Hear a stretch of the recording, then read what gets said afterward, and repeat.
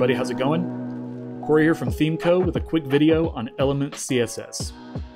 So while the controls in our builders are quite extensive and there's so much you can do right out of the box, there are still probably some situations you run into where you say, I wish this particular element could do this. Well, thankfully there's actually a really easy way to leverage the same systems that our controls use for your own personal CSS.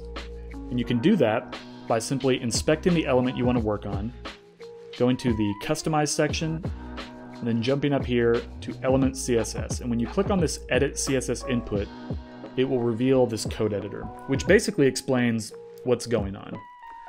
Effectively, on the front end of the site, any element you add to that page gets a unique identifying class added to it. And any of the styles that are applied using our controls are attached to that class. So in this editor, you can actually use this $L keyword, which will leverage that exact same class and effectively bundle up your custom CSS along with our generated CSS and output it all to the same block on the front end. So it's very clean, very efficient, and you don't have to remember anything. You can simply type an L and you don't have to go find that generated class on the front end. So that's really nice. In this example, let's say I like this button, but I would like it to have a little bit of movement when I hover over it. I could simply type $L, then use my hover pseudo class. I'm going to do transform, translate 3D. Let's have it move up 5 pixels. Then we'll close that statement out. So again, this L on the front end is being changed to the generated class, and you can see when I hover over here in the preview that my button is now moving up just a little bit. So that's really cool, but you say, okay, well, I've got 2 buttons in this section. Well, we can use Element CSS at any level in the builder. So I can take those styles that I just applied, and I can jump up here to my section, and I'll inspect that instead, do Edit CSS, paste it in.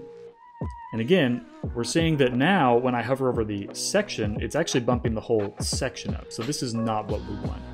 If you do want these styles to apply to every element within the section, I would need to remember that, okay, these are my button elements.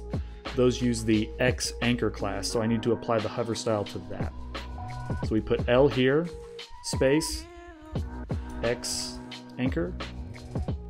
And now, when I hover over each button, I get the hover effect.